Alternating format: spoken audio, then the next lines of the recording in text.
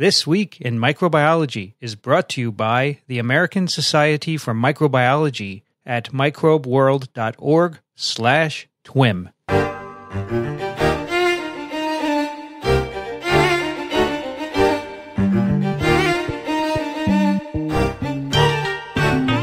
This Week in Microbiology, episode number 119, recorded on January 14th, 2016. Hi, everybody. I'm Vincent Racaniello, and you are listening to TWiM, the podcast that explores unseen life on Earth. Joining me today from Small Things Considered, Elio Schaechter. Hi there. Hey, are you enjoying winter? Is it snowing like crazy out there? Actually, last week it snowed down to about 4,000 feet. 70 degrees and sunny in San Diego, right? Yeah, sure. But you know, we had a whiff of El Nino and considerable rain. Oh yeah. And the good news is that the snowpack in the Sierras is about what it should be. Oh, good. Also joining us from Charleston, South Carolina, Michael Schmidt. Hello, everyone. Is it snowing there? No. It's a little bit cold, but the sun is out, so... Yeah, it's cloudy here and 1 degree Celsius. It's chilly here in New York City. I was going to ask Elio if he misses the snow and the cold weather. I bet I could predict his answer, right? I would vote no. When I left Chicago to go off to postdocing in New York, there was less snow on Long Island, and then I left Long Island to come here, and I have lost my snow shovel forever. So you never get snow in Charleston? Twice in the 25 years I've lived here. Wow. And it literally lasts hours and not, you measure snow by hours, not inches. How long it lasts as opposed to how much there is. You all set, Elio? Yep. Beautiful. Bella. Hai fatto bella. Grazie mille. Speaking of millions. Millions. That's a good segue. Maybe that should be the title. Speaking of millions. Thinking of millions. Yeah, good. Like that. It's actually billions, right? It's trillions, actually.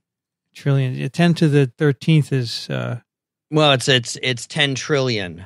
10 trillion. It's a trillions, though, yeah. It's a trillion. Well, what we're referring to is the snippet that Michael's going to tell you all about right now. It's really a fascinating concept, and I got this paper from one of my master's students who happens to be sitting in on the medical microbiology class I'm teaching this semester. And I began the lecture by introducing, it's a mixed class of dental students and master's students. So I began with the wonder of microbiology, and I threw out this fun fact that I thought was a fact, namely that the number of microbial cells on us and in us, when you compare it to our own human cells, is a tenfold difference, 10 microbes for every one human, that magic 10-to-1 ratio. Well, this is a good sign for the youth of America. The graduate student reads, and he sent me an email after that lecture, and he stumbled onto an article by Ed Young, who is a staff writer at the Atlantic magazine, who wrote a piece and reviewed a preprint of an article that was posted on the BioRX4 beta preprint server for biology that's hosted by Cold Spring Harbor. So you can go out and you can take a look at this paper. And the review that Ed Young reviewed was by Ron Sender, Shai Fuchs, and Ron Milo from the Weizmann Institute of Science. And they offer a re-derivation of this commonly accepted view that microbes outnumber human cells by an order of magnitude. And so their title of the review is nothing magical, Revised Estimates for the Number of Human and Bacterial Cells in the Body. Mr. Young's fascinating treatment of this review in the Atlantic, he starts out and he reminded me that our fellow podcasters, Elio and Stan Malloy, were once the fact checkers of this fact, where they learned that the 10-to-1 ratio could be traced back to a 1970 paper by the microbiologist Tom Luckey. And with no supporting evidence, Dr. Luckey estimated that there were about 100 billion microbes in a gram of intestinal content, fluid or feces, and 1,000 grams of such contents in the average adult, yielding this magical number, 100 trillion, or 10 to the 12, 100 times 10 to the 12 microbes. So Ed and Stanley also credit, and it was Stanley and Elio's post, they also credit the eminent microbiologist Duane Savage, who then took this figure and literally ran with it without evidence, it seems, in 1977, and he contrasted these 100 trillion microbes. So the 100 trillion microbes, to keep the fractions in your head, is the numerator. And then he contrasted it against the 10 trillion cells in our body, which is, of course, the denominator. And this was a figure that was harvested from a textbook. And as many of us know, textbooks rarely have references assigned to their fun facts. And so what this review is basically, if you will, a scavenger hunt to figure out where these numbers come from and whether or not there's any real evidence associated with these data. So when I saw this paper and saw Ed's Atlantic article, and then I read the primary source that was up on the Cold Spring Harbor server, I then sent a note to Stanley, and Dr. Malloy wrote back to us. I think the data are very squishy. I think he was referring back to this 10 to 1 number. And Stan wrote in his email back to me, when people started emphasizing the 10 to 1 or 100 to 1 number that was influenced by Duane Savage, and then he brought out my old friend Abigail Saylors as being one of the early proselytizers of this fact. It was largely intended, I think, to convince people out there that at that time that the normal flora that we now have transitioned to calling the microbiome is very important. And this in itself is not such a convincing argument, because sometimes relative numbers are simply because there is a suitable niche and doesn't necessarily reflect or indicate the relative importance to the habitat. And as Stan points out, that's commensalism versus mutualism. So as we go through this little snippet or discussion, I want you to think back to what the subtle difference between commensalism and mutualism is. And I think from the data that we have under our belt today with the microbiome, we're going to appreciate that really the microbiome is really a mutual relationship between the microbe and the host, because the microbe is actually doing so many critical jobs for us, whether it be making something as simple as a vitamin or whether it's being able to influence whether or not we want to eat that candy bar or chocolate that many of us crave.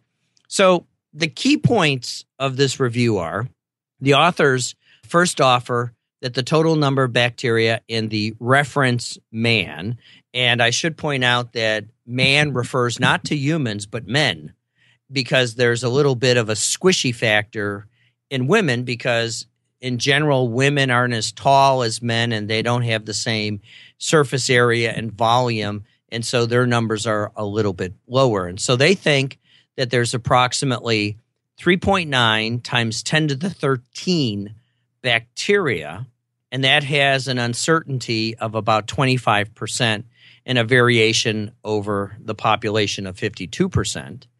And then the largest number of human cells we identify, the dominant ones are, of course, the hemopoietic ones, namely our red blood cells. And this hemopoietic lineage, all the blood cells, whether they be red or white, account for about 90% of our human cells. And so they revised past estimates to reach this magical total goal of 3 times 10 to the 13 human cells in the 70 kilogram reference man. And the reference man is 170 centimeters in height. So for those of you who are not metric friendly, that's about 154 pounds. It's me. And our friends in the United Kingdom, that's 11 stones. And the height is 5 feet 7 inches. It's me. I'm the reference man. Or hey, how about that? I knew it all along. Or 16.7 the paradigm. The paradigm of humanity is Vincent Racaniello. Il paradigma di humanità, Vincenzo Racaniello. So maybe that could be our title. So if you did this with a reference woman, you'd probably get the same ratio, right? Yes, you would get the same ratio. About the same, yeah. And I think it's all about. I didn't know that we had that many red blood cells, but you could argue. Let's say you want to argue. You could argue that red blood cells are very simple, single-minded cells. They don't have a nucleus. They only do one thing, and they're almost not cells. So if you wanted to talk about the ratio of nucleated cells, that's very different. 10-1 is still good. That's right. 10-1 is still good. And that's Elio just got to the take-home message. Where the microbes still outnumber us by 10-1 because the red blood cell lacks that all-important ability to change. Now, it does a very important thing. Remember, the function of the red blood cell is to carry oxygen around in an iron box. And then it releases the oxygen from the iron box only when it needs it, because oxygen, of course, is the evil molecule that's very taxing. It's still a cell, right? It's still a cell. And so, it goes back to what some of the medical students accuse me of occasionally, is asking them how many angels can fit on a head of a pin. And I learned from one enterprising medical student, the number is 12. Oh, that's really? Well, I offhandedly asked that question once, and some enterprising medical student says, the number is 12, and I have it on good authority from my guardian angel. And so so what's really interesting about the way the authors took apart this 10-1 ratio, and it's really a clever way of doing this scavenger hunt, is they sought the scientific facts to critically revisit the 10-1 estimate that is now, for lack of a better word, considered dogma. And so they first asked, where are the microbes and how many are there? And so they teach us how they took this apart, and they looked in usual places of where we find lots of bacteria. We, of course, know that the colon, or our large intestine, has a tremendous number of bacteria, typically 10 to the 11th per mil, and they teach us how to verify that number isn't just pulled out of the air. They teach us how large the colon is in the average man. And what's really clever is some of the methodologies that the early authors in the 70s didn't have, because this was the days before the MRI. And we know from magnetic resonance scanning that the MRI can actually measure volumes, because we see it all the time with measuring tumor volumes and doing all sorts of magical things with the MRI. We now know what those volumes really are. So the estimate is actually getting a little better in terms of figuring out to a level of precision. One of the facts that I'm going to use as I begin to introduce the significance of the oral microbiome to my students is that while the bacterial concentrations in something that all dentists worry about, namely saliva and dental plaque, are high because of its small volume, the overall numbers of bacteria in the mouth represent less than 1% of the colonic content of microbes. And they take us through, but the really big place that the microbes seem to be hanging out is that large intestine and colon. And it's because of its volume, and they're really packed to significant densities. Let me make a point. Let me interrupt you for a second and make a point that you often see. When you think about the colonic content, there are really many compartments, but you can divide them roughly into two. The liquid one, which is the proximal part, the part which is away from the anus and the rectum, and the part which is largely in the descending colon and in the rectum, which is going on to making feces. I call that process, by the way, turdopoiesis. Okay. Elio. I know. It's a good name. Anyhow, but think about it. Once you start making a fecal mass, TURD, that is sequestering this bacteria away from the body. Right. It becomes They're effectively gone. it becomes almost a solid, the contents of which we know daily. And it seems to me that does not contribute to the interaction with the human body. It's sequestered away and distributed outwards every day.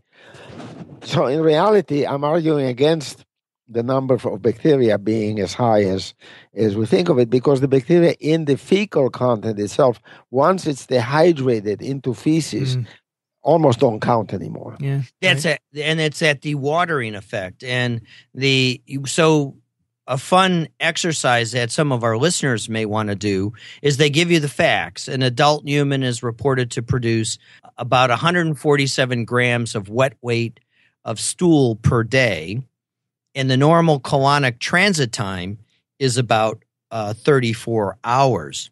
And so when you get a volume estimate of 147 grams of stool, a transit time of 34 hours, you effectively are removing 200 mils of materials from. But also, it's much more concentrated there. No, it's the more number of concentrated. bacteria in feces is bound to be heavier than in the liquid content of the colon. Right. And so you can do it's more than just by weight. It's a substantial amount of the whole microbiome.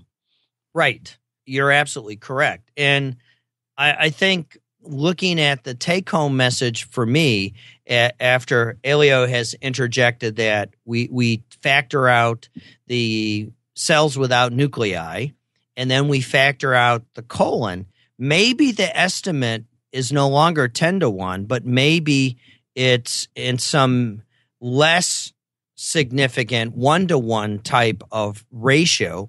And what were really the important aspects is looking at the networking, how the microbes are interacting with the host. And it goes back to what Dr. Malloy was suggesting in his email, is this mutualistic relationship between the microbes. And it's not necessarily raw numbers. It's really what they're doing, and more importantly, when they're doing it and how they are reacting. Right. And so in reality, I mean, I think we've really got carried away by the number 10 to 1.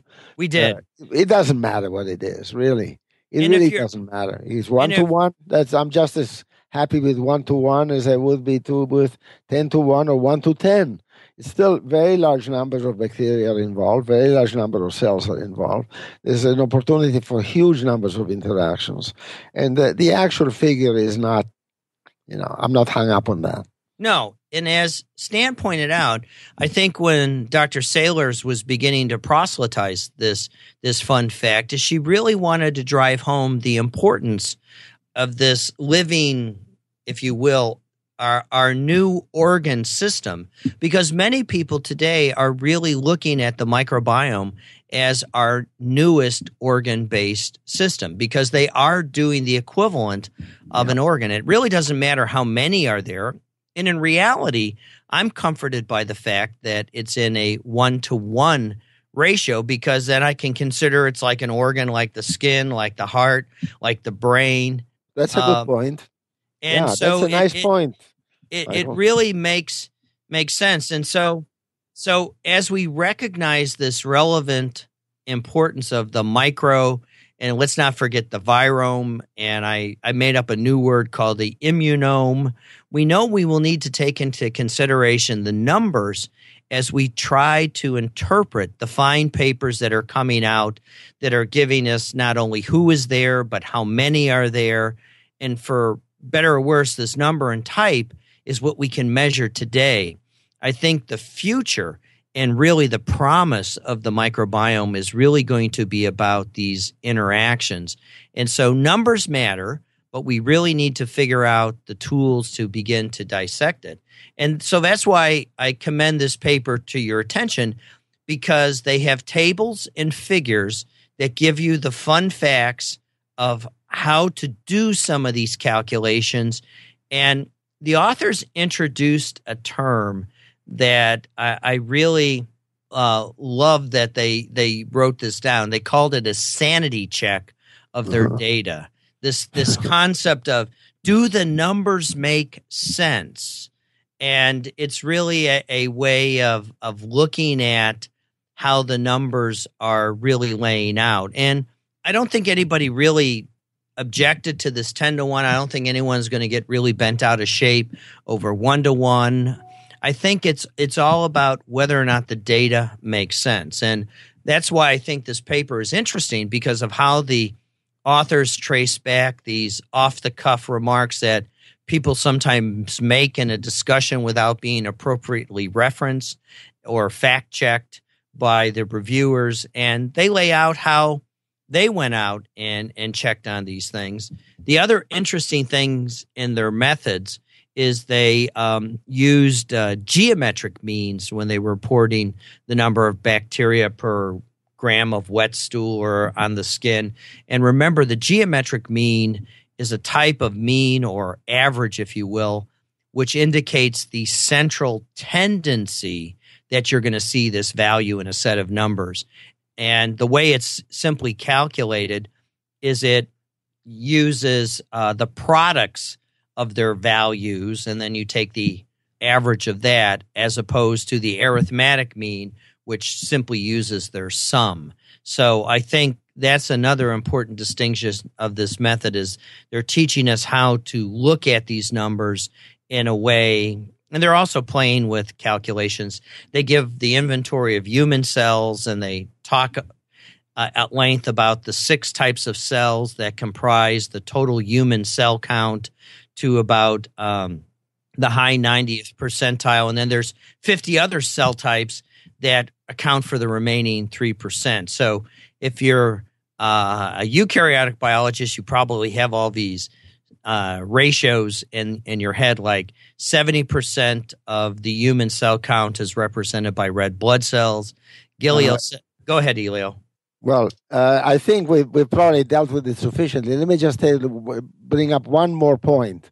Lastly, if you look at numbers of cells, you have one thing. But if you look at the number of genomes and the amount of genetic information, there's another number there. Namely, the bacteria, regardless of numbers, regardless of ratios, represent much, much more genetic information than the human body does.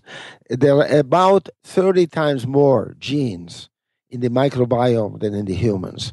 I don't know what that means, and I don't really know where it comes from. But if you like numbers, that comes up. Absolutely. Yeah, a couple of things I wanted to point out, which are really interesting. They make the point in the discussion that every time you defecate, you lose about a third of your colonic bacteria. And that changes the ratio for a bit, about, a third.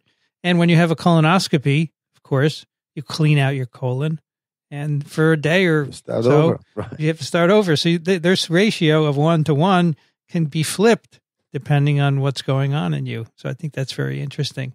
It's a fascinating paper. It's fun to read. It's easy. Are you sure read. It's fascinating, Michael? I'm going to challenge you on that. I don't think it's fascinating. I like to think about numbers. Well, yeah, but these numbers are squishy themselves because of the things we talked about. But the problem is we can come up with a number, but it doesn't mean anything. They're squishy. Nevertheless, the world has accepted this ratio, and that's why this paper made a big splash. True. All the papers. The sanity argument is real. So the papers are all saying, the news is all saying, 10-to-1 ratio debunked, as if it were fact. Right? But it was based on squishy data. It's very interesting how when hypotheses are overturned, that the press really likes that. I don't know why in science they like to do that, but this was another example of that. But in this case, the original 10-to-1 wasn't even based on good data. So this is much better. The next paper is better.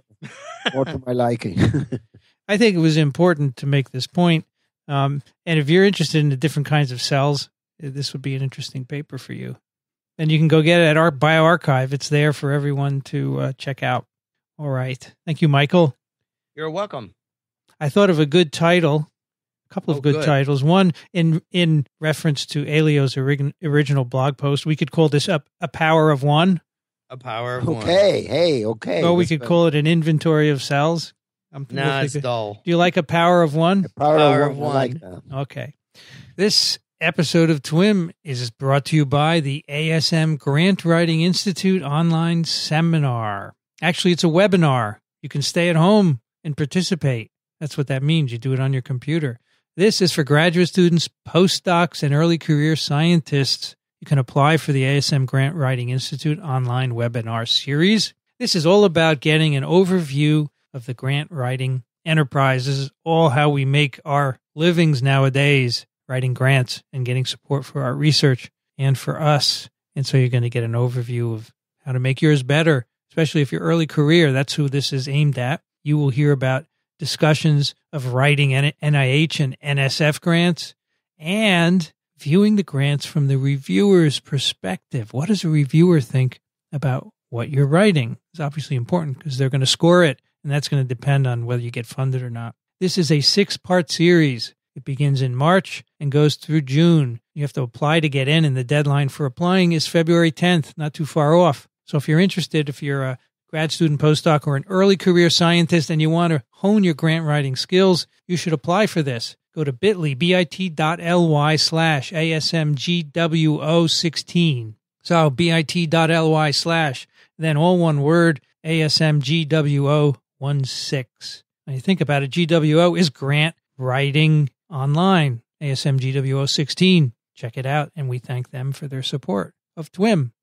All right, our next paper is a little more data, generating data, because the other paper was actually collecting it. And this is published in Science magazine. The authors are Sakimoto, Wang, and Yang, and they are from Berkeley, California. And it's called Self-Photosensitization of Non-Photosynthetic Bacteria for Solar to Chemical Production. Now, when I looked at this paper, I said, I really love it, but can I do it? And I was actually determined to do this so I would learn the subject. It's always a challenge for me to learn. That's noble. That's really noble of you. I really like learning things, and doing a podcast makes you learn something. Otherwise, you sound like a jerk, right? Absolutely. You never sound like a jerk. Oh, thank you. Thank you. You should tell my wife that. Okay, so the background for this is, as everyone knows, we would like to make more things biologically by biological processes like biofuel and other things so that we don't have to use fossil fuels, which are slowly going away. And of course, when you burn fossil fuels, you make carbon dioxide and other things, and this is not good for the earth. Now, at the moment, we do some fermentation processes to take organic matter and make biofuels. You could take corn and make ethanol, for example, out of it. But you produce CO2 in the process, and this is not good. Now, microbes, of course, always do things better. And there are a whole range of microbes, not just bacteria, but archaea and cyanobacteria that can take carbon dioxide and molecular hydrogen, that's H2, and they can use these to produce biofuels, okay? And people have done these reactions in big bioreactors. For example, certain kinds of bacteria called acetogens. These are acetate-forming bacteria. You can put these in a bioreactor and give it CO2 and molecular hydrogen, and anaerobically in the dark, these bacteria will produce acetate by a pathway called the Wood-Lungdahl pathway. This is a pathway that does not require energy. You just put in CO2 and molecular hydrogen. You can make acetate. You can also make ethanol, butanol, butyrate, and a variety of other things. So the problem is the hydrogen that you have to give for this process. You know, hydrogen is not easy to store and transport. You have to be careful or it will blow up. And it's expensive to make it. So how do we get around this? Well, it turns out that these same bacteria, these acetogens, can accept electrons in an electrical current. So what you're doing with these bacteria when you give them hydrogen, those are a source of electrons that are needed to power the reaction to produce acetate from CO2. It turns out that these bacteria can accept electrons in an electronic current. In fact, if you have an anode and a cathode and a current running from the anode to the cathode, you can grow the bacteria on the cathode they will accept electrons from the anode and use those to reduce carbon dioxide to make acetate. This is basically a microbial fuel cell. And the electrons that you are passing from the anode to the cathode, they can be, of course, produced by a battery, or they could be produced by wind or solar power. Okay, so you could power this fuel cell in many ways, but the problem with these, although in theory they sound great, the performance is limited, the efficiency is limited, they're hard to set up. So this is sort of the way to go to somehow use electrons produced, say, by the sun to power these reactions, but we have to do better, and that's what this paper is about. And this paper explores whether you could use solar energy and deliver it directly to a bacteria. And what they do is they engineer an acetogenic bacterium. It's called Muirella thermoacetica. It's an acetogenic bacteria. It will take carbon dioxide. Used to be a Clostridium, by the way. Used to be a Clostridium. Oh, yeah? Yeah. Clostridium thermoacetica? I'll look it up. Hold on. That's a good one. I like that. Acetogenic bacteria. All right, so these guys will normally take CO2 and hydrogen, but in this case, they don't want to give it hydrogen. They want to know, can we give it sunlight, and that will be converted to electrons. So how would you convert sunlight to electrons? Well, that's what a solar panel does. It uses a semiconductor surface which absorbs light and uses it to generate, takes light, which is photons, and uses it to generate an electric current. So they do something which I just think is brilliant. It's probably been done before, but for me, this was so cool. They take this bacterium and they grow it in the presence of cadmium and cysteine. Okay, cysteine is an amino acid. And what this does, they just grow the bacterium in the presence of these two. Cadmium, of course, is an element, and cysteine is an amino acid. It causes the production of cadmium sulfide nanoparticles that deposit on the surface of the bacteria.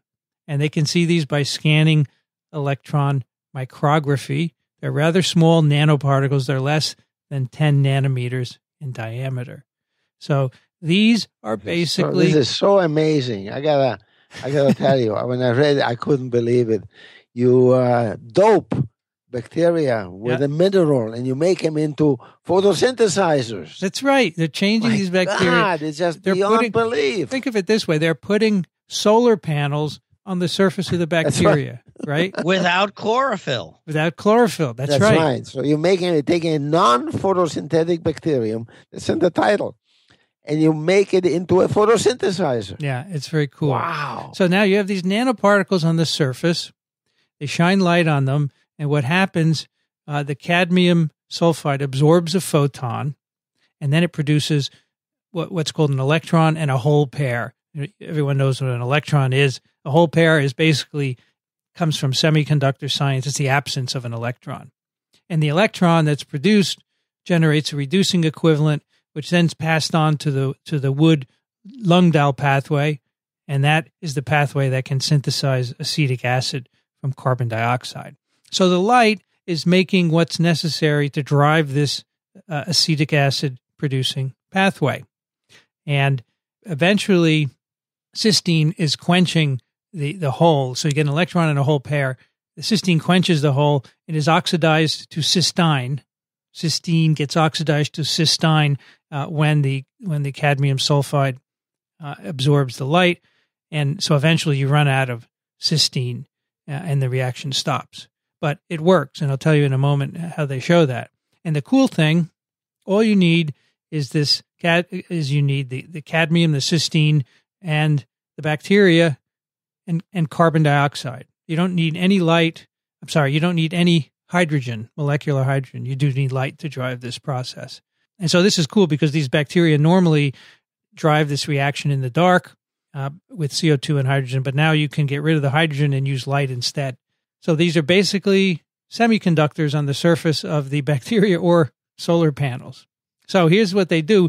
They make these bacteria with the nanoparticles, and then they add light, and they show that they will make acetic acid. If you take away the light, the acetic acid goes down. Interestingly... Well, actually, not as much as you think.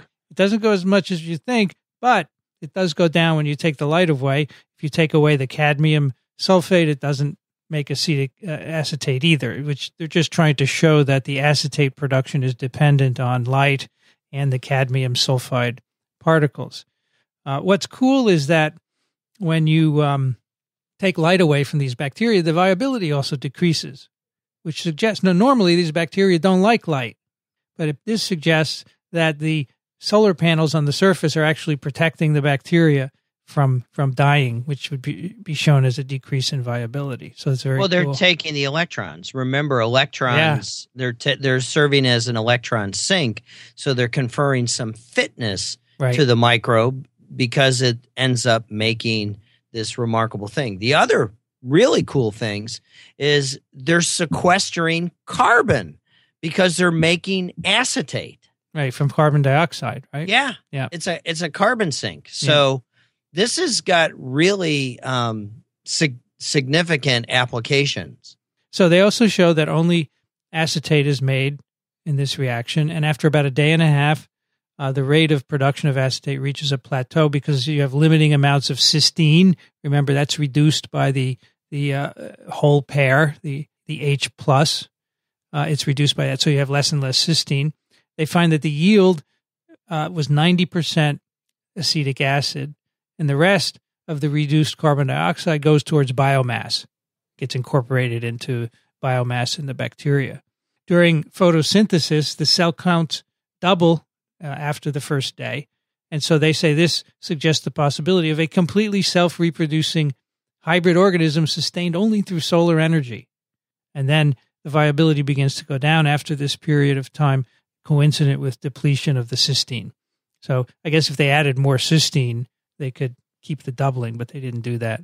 Or engineer the bacterium so that it can produce more cysteine. But the problem is the bacteria in general don't like to overproduce that redox-sensitive amino acid. And so they would have to engineer it such that they would export it outside of the cell. This is if it used to be Clostridia, so it's gram-positive. So unlike the trick would be whether or not it could go into a gram-negative, where you would have an outer membrane where you could, effectively build this machine part. But being gram-positive, there's no gift of the outer membrane. So you're going to have to somehow anchor this into the peptidoglycan and somehow couple it either to a lipoteichoic acid. They don't go into where the cadmium actually is anchored. They really don't say that, do they? No. They show an EM, and I was trying to figure out, but it's more of a cartoon than an EM, and so you really are struggling how to see what it's actually looking like. Yeah, I presume that we'll see something in the future about the actual structure of that and how it interfaces with you bet you will. Now, they did a neat experiment where they give more and more blue light, and this increases the rate of acetic acid production up to a plateau, and then it drops, and the drop is accompanied by holes that are punctured in the cell membrane, and eventually the bacteria are destroyed.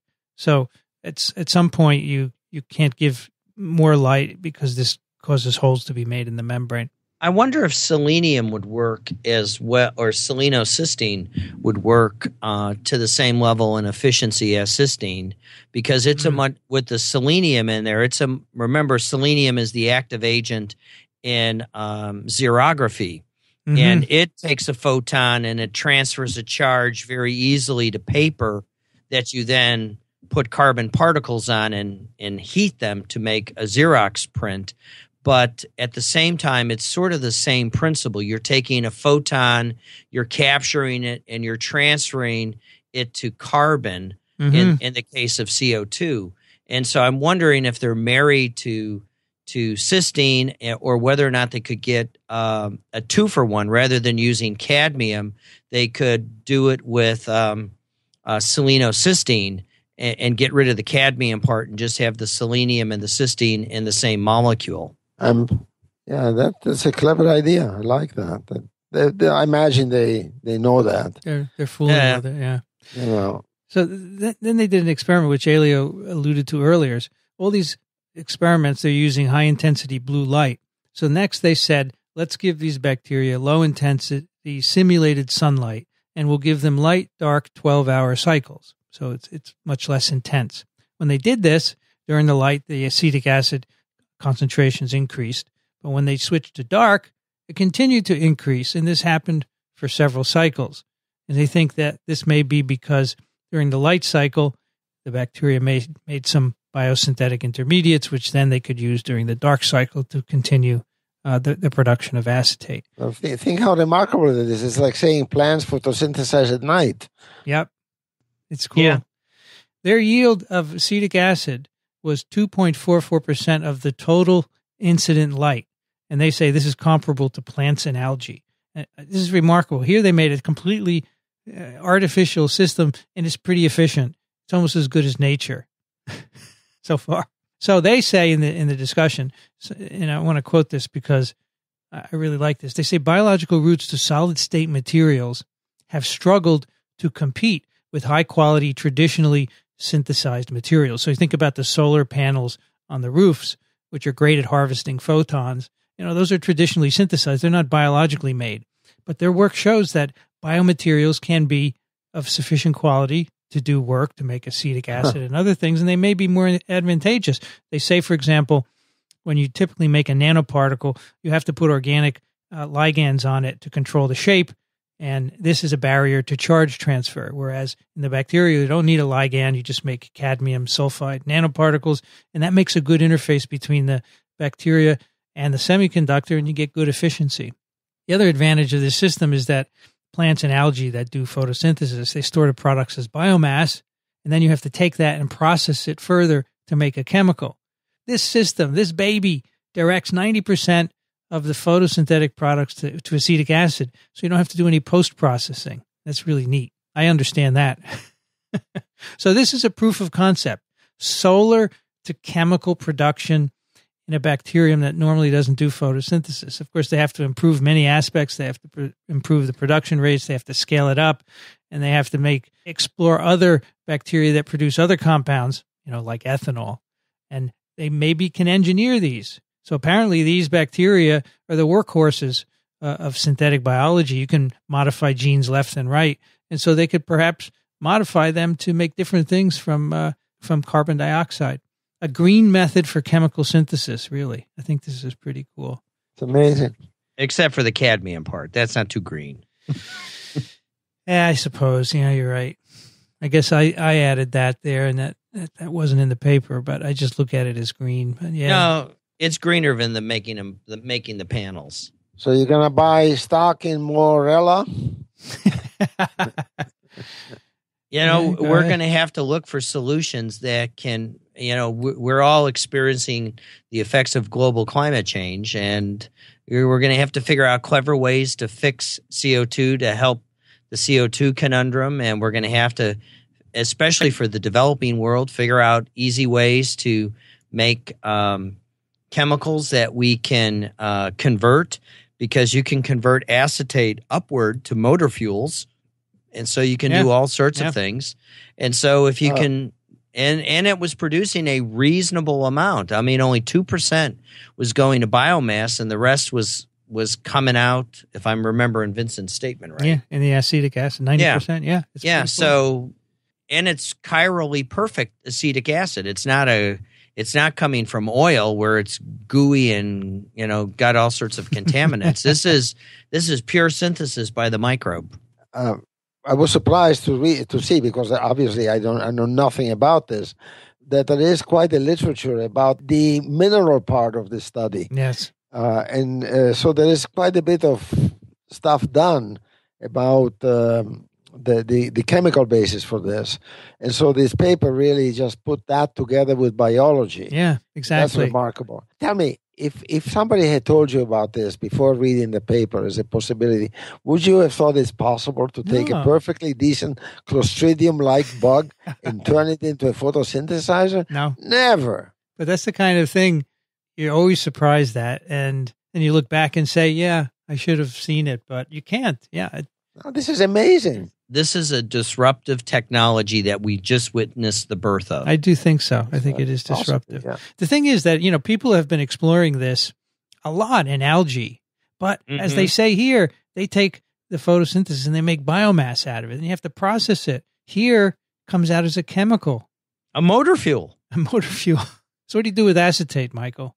We all know how to break down things to acetyl-CoA, and you can just build it the other way around. You can you just start adding the two carbons together, and you can make motor fuel relatively easily. Yep. Anyway, very cool paper. Yep. All right. Thank you very much. Vincent. That was really neat. Actually, for a virologist, you're a pretty good bacterial physiologist. I learned from you. Oh, really? I read your book. They'll do it every day. Microbe, and I'm waiting for the new one because I want to learn more. Well, it's coming out. I have to tell you, the person who handed me this article, he actually had torn it out of his science magazine because he's Dixon Despommier, who still gets a subscription to the physical magazine. And he came in, he said, "Look at this. This is amazing." And so I have to thank Dixon, my co-host on TWiV and TWiP, for pointing that out to me. It's great. Thank him for us, please. This episode of TWiM is also brought to you by the 32nd Clinical Virology Symposium. Abstract submission is now open for this meeting, which takes place from May 19th through the 22nd in Daytona Beach, Florida. Of course, May is nice all over the place in the U.S., so it's not so great to go to Daytona Beach at that time, but it's still good. It's Florida, it's sunny, and there's a clinical virology symposium for you to learn from. You can submit your abstract. The deadline is March 17th to talk about your latest research. What about things like rapid viral diagnosis, the clinical course of viral infections, and preventative and therapeutic approaches for preventing virus infections? And there'll be over 1,000 people at this meeting, including researchers and primary care physicians. So if you're interested in clinical virology, you should apply. Go to asm.org/CVS2016, asm.org/CVS2016. We thank ASM for their support of TWiM. All right, we have a couple of very interesting emails for you. First is from Jean, who writes, "Dear TWiM, with regard to the question about culturing gut microbes from Drosophila," this is something that came up a couple of episodes ago. I was lucky enough to take a sabbatical in the lab of Dr. Angela Douglas in the fall of 2012, where I worked on the gut microbiota of Drosophila. Her lab found that diversity of gut microbes in lab-reared Drosophila is quite low, comprising just 5 to 6 taxa, almost entirely Lactobacillus and Acetobacter. Low diversity bacterial community in the gut of the fruit fly Drosophila was published in Environmental Microbiology. These are easily culturable, although they grow better in low oxygen environments. Cultivation techniques for these bacteria can be found, and she gives a link to that. She's a professor of biology at Mansfield University. Now, so they can be cultured from Drosophila. It's quite interesting. This makes me wonder, Michael, so this 1-to-1 ratio, do you think this is for all species that have bacteria, or do you think it's variable? I would predict that it's all about networking. And my suspicion is if we can get at the true number of microbes that are doing things with the host, going back to Stanley's argument of mutualism, I think that number is going to hold pretty well to 1-to-1. You could easily do that in a fruit fly. You could actually take all the contents and count them if you in a Coulter counter, right? Hemocytometer. People still use those things. They use hemocytometers, and they use Hawksley cell counting chambers and all sorts of wonderful things. Cool. Next one is from Steve, who writes, "Hi, microbophiles." That would be us. Happy New Year and happy birthday to Vincent. Thank you. I have to say it was good to hear at TWiM, number 118, where I understood every word. Having been a mushroom collector in my time, it was like revising the morphology section right down to the sterigmata. So there you go, Elio, another collector. How about that? Another picker. I'm glad to hear I'm not the only one. I had often wondered there are plenty of mushroom collectors. I had often wondered how the spores managed to stop and fall down between the gills, but perhaps the air viscosity is sufficient, as Elio says. A further point to note may be that the mushroom cap is elevated on the stipe so as to get the spores above the lamina airflow that hugs the ground, close to and into the turbulent air that carries them aloft. You might also observe that the gills are always gravitationally aligned. Even if the stipe is bent, The spores have to be able to fall down unimpeded. Where it comes the gills in most mushrooms are wedge shaped, so that helps the ones on top clear the surface of the gill below. So they're wider at the bottom, you mean? No, they're wider at the top. I see. The gills are wider at the top and they taper down, so that at the end of the gill, it's much narrower. When you think about it, that's a way of the ones on top. If they were just to fall, in fact, they would clear that gill. Yeah. Okay. Where it comes to the assertion of the importance of fungal spores to cloud formation, I have to refer you back to your program on EHUX and other phytoplankton, where we were told that the production of dimethyl sulfide as a result of breakdown of sulfur-containing metabolites was the key to controlling the world's weather, as the DMS leads to the formation of sulfate aerosols that act as nucleation foci for water droplets, much as the fungal spores are mooted to do in today's podcast. I guess it's both, probably, right? I think that's great, because there are really two ways in which microbes influence the weather. I'm not talking about climate, we're talking about weather. And that's exactly what Stephen is the writer. Stephen says, namely, one is a particulate matter, and it's not only fungal spores. We emphasize fungal spores, but bacteria do it too. I'm not sure about this, but I think they're about equal in importance. And the other is by making chemicals which become nucleating agents themselves. So there are two grand ways in which microbes influence the weather. He continues, without reading into this before writing, while it's still fresh in my mind, I would suspect that as they are derived from molecular processes, the aerosol particles may be smaller than even the fungal spores and give more nucleation foci per cubic meter than obtained from even the large number of spores mentioned. So on the whole, I think I'm more inclined to stick with the phytoplankton than the mushrooms in importance as rainmakers, though I think that almost any dust particle, including spores, will act as a nucleus too. Or do the sulfate aerosols need particles to condense on just as the water vapor does? Well, that may be true, Stephen. Exactly. That's what I'm thinking. Many thanks for all your great podcasts, and I look forward to many more in the new year, especially as I have now caught up with the stories so far on TWiM, and TWIP. Yeah, he's listened to all of them. Good. 370 TWIVs, 119 TWiMs, and 100 TWIPs. Wow. It's a lot. Is that 500? Yeah.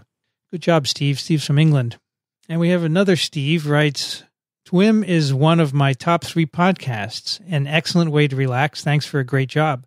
I enjoyed Buller's Drop, fungal spore ejection, and discussions of potential life on Mars. But what about some discussion of life in Earth's subsurface, where most microbes in Earth live at depths down to several kilometers and at very low metabolic rates? They play a major role in geochemical cycles and natural resource formation. Paper below is an old one from Casey Hubert at UOC, UConn, and talks about bacterial spore transport and so on. I think survival and transport of microorganisms within and between planets would make an interesting episode for readers. Discussion in more detail of microbial survival on interplanetary transport and landing via meteorites would also be interesting, which you touched on in this Spore/Mars episode. Thanks and best wishes. So he sends a reference to a paper in Science, a constant flux of diverse thermophilic bacteria into the cold Arctic seabed. Interesting. Lots of, I'll look into it. These are interesting topics for sure. And I think the topic of microbes in space would be another one too. We'll keep our eyes out for something good, Steve. Now, if you're interested in microbes in space, the next one is for you. This is from Peter, who writes, Dear TWiM team, I saw this advertisement for a 2-year postdoctoral position for a microbiologist at the UK Centre for Astrobiology, University of Edinburgh, and I thought it may be of interest to other listeners. I have no connection with the university. This is a 2-year position to investigate the behavior of microorganisms in space using the International Space Station. So I'm going to put the whole job description in the letters, but if you want to look at microbes in space and use the facilities of the space station, I presume you will send up experiments and not go yourself. You should apply for this. That could be fun. 2 years. And then when you publish it, we'll talk about your results here on TWiM. That's right. Michael, would you go into the space station to work on microbes? I've heard it's very interesting. You're the youngest of us. I am the youngest. I I think I would just to experience the lack of gravity for a while. And, they sent up that astronaut who has a twin brother on Earth. And I think they're doing a lot of work on his microbes. One of my colleagues who works for a company in town has had a number of experiments on the space station. And he said the microbiology is fascinating because, of course, nothing ever comes off. Yeah. They don't open the windows and, air it out. I hear it smells. It smells. That in, space does have a smell is what I've been told. All right. Our next one is from Jeffrey, who writes, Doctors, first of all, thank you for reading and commenting on my Talmudic question about unleavened bread. I hope that it gets some of your listeners thinking. Second, I had a few thoughts that I thought might or might not help amplify your discussions. One, thanks for the article on amoebic pack hunting. I think I've heard of similar tactics with other microbes. Dr. Racaniello kept referring to nematodes in a negative sense. One nematode function that he particularly picked on was parasitism. I'd like to point out that nematodes are as diverse a group as they are because they occupy nearly every ecological niche available somewhere in the world. While many of them are quite nasty, nearly all are valuable contributors to the environment. Because of the differences in scale, we tend to think of plant-eating nematodes as infestations, while we think of plant-eating ungulates as cattle. Also, think about the difference or lack of differences inherent in nematodes that graze on bacteria and nematodes that graze on algae. Thinking on their level is probably one of the most fascinating things about this group. I didn't know I was picking on them. It was probably in jest. I appreciate all of these things on Earth. All right, number two, one of the reasons... He's absolutely right. I mean, nematodes have not gotten They're a good press. Yeah, because they are fascinating. They should be studied much more, and they should be understood better. I agree. And if they tasted like filet mignon, they would have a better reputation. Well, people study C. elegans a lot, but many of the other ones are nasty, as he said, and it gives them a bad rep. But yeah, there are lots of good ones too. Just like viruses and bacteria get a bad rap, but a lot of them are good. Most of them are good. Most of them are good. All right, number two, one of the reasons that I have a small interest in nematodes is exactly their occupation of so many ecological niches. Dr. Despommier may be interested to know that Dr. Gruel, formerly of Ohio State, has been working on a method to measure soil health by microscopic assays of nematodes in a soil sample. Shows you. Yeah, so it goes on to talk about that. Number three, thanks for the article on fungal spore dispersion. I have to say that I disagree with their assessment of evolutionary advantage. I think that being a point of droplet nucleation would help ensure that the spores could be carried in clouds further than naked spores, because naked spores would be subject to more chaotic and therefore shorter paths. Genetic dispersion can be an advantage. B, in the open atmosphere, spores are vulnerable to UV exposure. It seems to me that thicker aqueous coatings could protect. And C, being a rain droplet nucleation site would also help ensure that a spore lands with an initial bolus of water to help initiate sporulation. Yeah, but I don't think they land with any water on them. I think they probably dry out ahead of time. That's right. Yeah. Number four, I suspect there's a lot that we can learn about hydrophobic, hydrophilic metamaterial surface design from studying these spores. That's for sure. 5, much of water droplet formation seems to be based on nucleation site chemistry. That might be the mannitol. This is part of the surface structure of the spore itself, or it might be a combination. I saw a little reference to this chemistry in the paper. If they aren't already in talks with someone, I suggest the authors need to collaborate with a meteorological chemist to look at the surface chemistry of the aquated and non-aquated spores more closely. If this hasn't already been studied in some detail, then the estimates of atmospheric spore concentrations suggest that it should be. 6, in addition to studying spore effects on droplet nucleation in a cloud chamber, I would suggest a potentially less expensive test would be a correlational study between the atmosphere and cloud concentrations of the two types of spores versus rain formation based on mannitol biotracer monitoring. Yeah. And finally, to chime in on Chris's Martian pathogen question, I would say that it might be possible, even if there wasn't a microbial exchange between Earth and Mars, as long as the Martian life form requires carbon, oxygen, nitrogen, and water, I can envision a decomposer-type organism which doesn't so much hijack the host body, but chemically decomposes it and scavenges the chemically shattered remnants. It could be something along the lines of acid-base hydrolysis, which would have the added advantage of liberating needed minerals in the Martian soil. The bigger question would be if any extremophilic microbial survivors on Mars could survive the relative superabundance of water in Earth organisms. Such extremophilic organisms might also grow so slowly as to be swamped out by the abundance of life in most Earth organisms. On the other hand, if a dead body were left on Mars and mostly dried out, then those organisms would be all over the body like bone worms on a whale carcass in the deep blue terrestrial sea. Thanks for another stimulating episode. I think we stimulated Jeffrey's mind quite a bit there, don't you?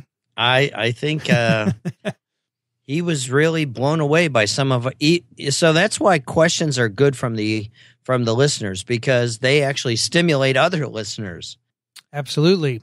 All right. The last one is a email from Anthony, who sends a letter, an article called "What Happens to Your Microbiome If You Own a Dog?" And of course, we all know that our microbiomes are influenced by our surroundings, including not only our family members, our food, but our pets. So I guess you acquire some bacteria from your dog, right, Michael? Oh, yeah. And Jack Gilbert has published on that as well. So it's a really fascinating thing. And the Academy is going to come out with a frequently asked question volume in a very short period of time. You're talking about the American Academy of Microbiology, right? Correct. The American, of which our colleague Michelle Swanson is the chairman. She's the president of it. Yes, and so that's going to come out fairly shortly, and it's microbes in the built environment, and that's one of the fun facts for future figuring is, pets actually can change the way you look microbially. Well, on that note, we shall wrap up this episode of TWiM, which you can find at iTunes and at microbeworld.org, also at microbe.tv/TWiM. And we love to get your questions and comments, especially if we stimulate or pique your imaginations. TWiM at microbe.tv. Elio Schaechter, you can find at his wonderful blog, Small Things Considered. Thank you, Elio. My pleasure. This was a lot of fun. And Michael Schmidt is at the sunny Medical University of South Carolina. Thank you, Michael. Thank you. Where it only snows twice a year, is that right? No, twice in 25 years. That's a much better ratio, isn't it? That's a much better ratio. But last year we had 75 inches of rain. That's good. The Californians would kill for that, or a tenth of that. Yeah. We should be growing all our food crops in South Carolina. We should. We actually do grow quite a bit. But you're not as big as California. That's no, unfortunately. I'm Vincent Racaniello. You can find me at virology.ws. I would like to thank the American Society of the Microbiology for their support of TWiM, in particular Chris Gandian and Ray Ortega for their technical help. The music you hear on TWiM is composed and performed by Ronald Jenkins. You can find his work at ronaldjenkins.com. Thanks for listening, everyone. We'll see you next time on This Week in Microbiology.